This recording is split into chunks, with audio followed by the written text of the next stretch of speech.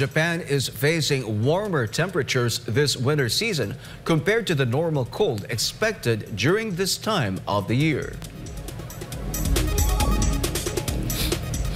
In Tokyo, the temperature on Thursday was 0 degrees Celsius, higher than the anticipated low temperature for December.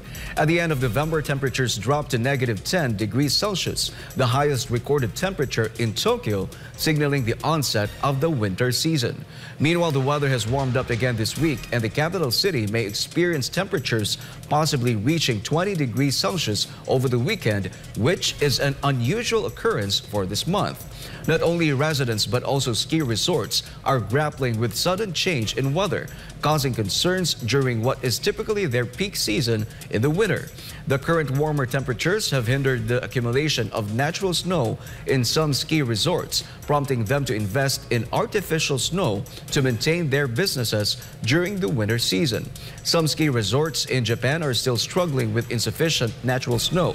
This forced them to produce fake ones using snow machines to get their business running.